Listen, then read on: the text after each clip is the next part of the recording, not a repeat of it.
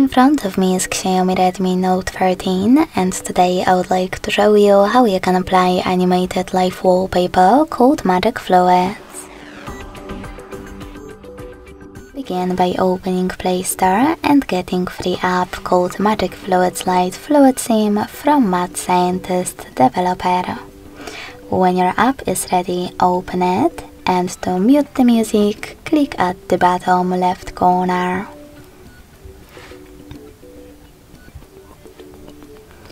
Then select Consent in the pop-up and click on those three lines at the bottom right corner.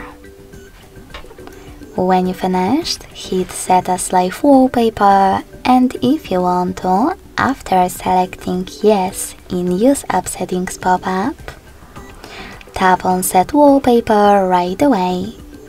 If you want to make some changes, click on this gear at the top right corner and manage all of those however you want to.